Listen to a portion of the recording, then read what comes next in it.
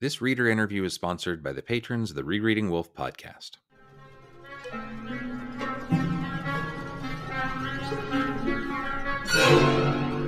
Okay, welcome, Keith Adams. Well, are you ready to play the game? I am. All right. First encounter with a wolf story. First encounter with a wolf story was actually a Book of the New Sun, which I was like 15 or 16 at a used bookstore in my hometown. And I went in and I was like really into sci-fi and fantasy. And I saw the cover of the combined edition of Shadow and Claw. And I thought the cover looked cool. And then I was kind of a pretentious literary teen. And I saw like the praise from like Ursula Le Guin and people like that. And I was like, oh, this seems right up my alley. So I bought it. I read it. I'm not sure I understood it. And that's sort of where everything started. Well, what was your immediate reaction to it? Mostly confusion. I think my first time through Book of the New Sun, it was obviously a Catholic story, and I got that. And I got that there were mysteries that I wasn't quite understanding. The only one I was pretty confident about was the world would be flooded, and Dorcas was Severian's grandma.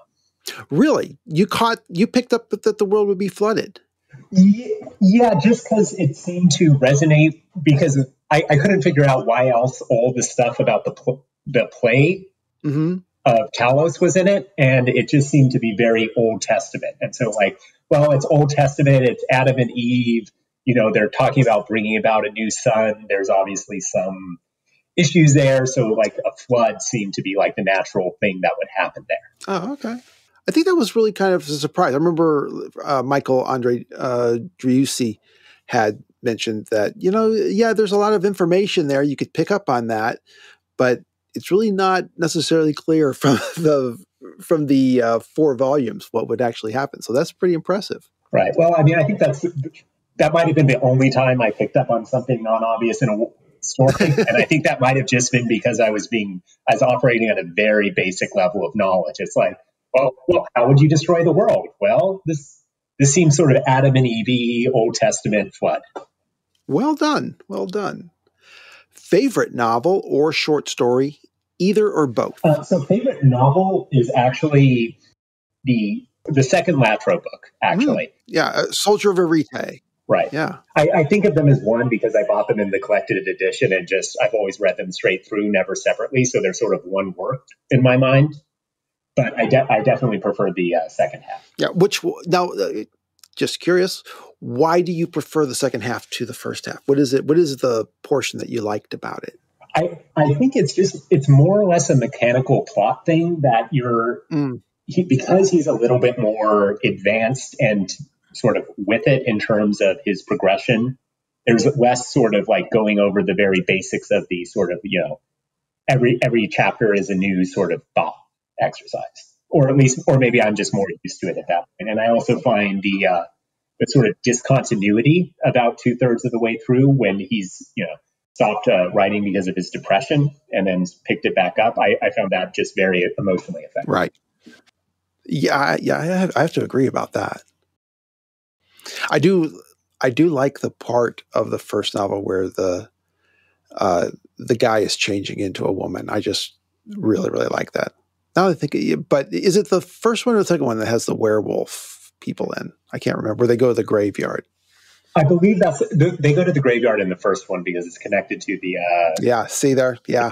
Yeah. I think it must be the first one then all my favorite scenes are in the first one. But okay. Well, so that's really interesting, actually. Part of the other reason why I find it so interesting is he does a very good job there, and I think better than in any of his other works of sort of presenting a sort of historical, a sort of classical way of thinking, which is both alien and not to a modern audience. I think that's really, he does that very well across many different novels, but I think he's probably at his best doing that in the Latro novels.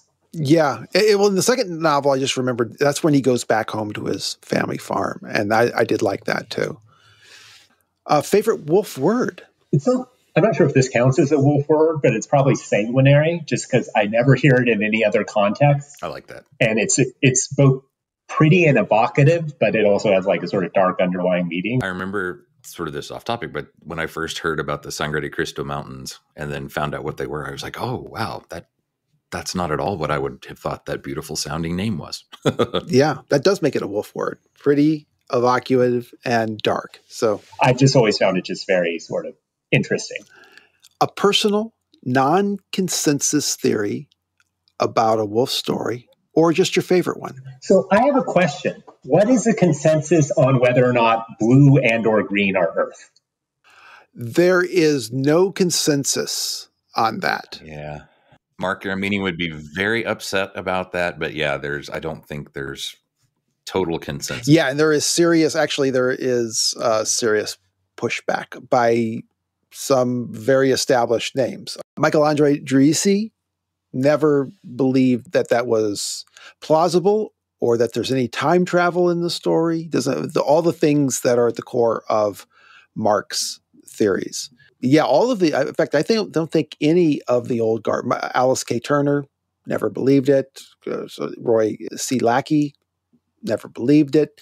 It was actually a very long road to Mark getting any acceptance of his theories at all. So I would not consider that to be consensus. So that counts as a non-consensus theory. Oh, well, because I was definitely going to take the opposite, I guess, which sounds like the consensus position, which is, I've tried it. I've read Mark's series. I really like them. And the thing is, I just could never get over the sort of basic plausibility hurdle of the multiple limbs thing. Like none of these sort of mechanisms for explaining, why that happened or how that works or how it comports with normal evolutionary biology or how things work. Like it just doesn't add up. And it's really frustrating to me because I really like it if blue and or green were Earth, because it just makes the story a lot more thematically resonant. I just can't get over that multi-limb hurdle. Let's try for another one then. Do you have any others that you find is out there, but that you like the sound of it, or that one of your own that you think no one else is going to read this? So this is actually one you've more or less convinced me of, and it's just I've started rereading New. Yay! I started rereading New Sun, and there's definitely something up with Agia. B, it almost certainly connects with the Hyro duels in some fashion. It just, none of her actions just make sense from a very superficial level. And when I first read them, and when I reread them, I just always was like, I sort of took it on face value, and I just can't do that anymore. It's like, no, there's way too much just outright weirdness with her. So, as far as I'm not sure I'm 100% bought into the first Severian theory, but yeah, it seems a lot more compelling to me as an explanation for what's going on with Agia than anything else I've heard. It gives the story a little bit more elbow room. Well, so I'm actually not super into mysteries. Like I can sort of take them at face value. I think, my perspective is Wolfe sort of, I think, maybe he had something in mind specifically, but I think he pretty clearly constructed all his stories to be deliberately ambiguous, polysemous, however you want to call it, and susceptible to multiple readings. I think that was a deliberate choice, even if he had something specific in mind. So, as long as I can find something semi-plausible, I'm pretty much okay just sort of taking a book or a story at face value and, just sort of like accepting the language, getting into the prose, getting into the characters, getting into the emotions. That kind of breaks down a little bit in some of his later works, like The Land Across, just because there's nothing there to hold on to. It doesn't work on an emotional level, and the prose is strong, but because it doesn't work on an emotional level, I'm just left going, I have no idea what happened at all or why I'm supposed to care. And so I do think The Land Across specifically, I find by far his most frustrating story. For whatever reason, I think that you want to talk about consensus. That is a consensus right there. Yeah, that seems to be a new kind of consensus that's coming out about that too. Yeah. Yeah. Whereas, for instance, like A Borrowed Man and Interlibrary Loan, I was able to perfectly enjoy those, even though I don't really know what's going on with the multiple world stuff, just because, it's an interesting sort of noirish detective story on its face, even if you don't understand what's going on. That's a classic tradition in noir. And, you can look at something like The Big Sleep, where there's the famous anecdote where they asked the screenwriter who killed this guy, and he's like, I don't know. You don't necessarily have to. So and then Interlibrary Loan, I think, has some of his just best straight writing. Right. Oh, yes. Yeah.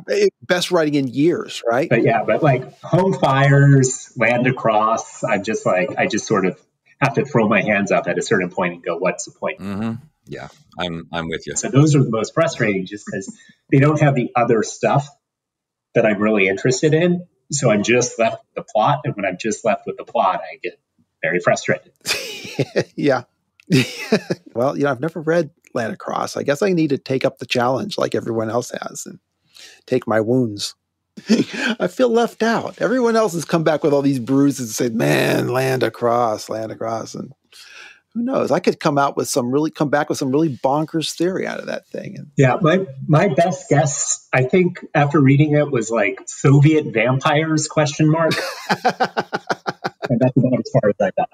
Well, that does sound like a good pitch.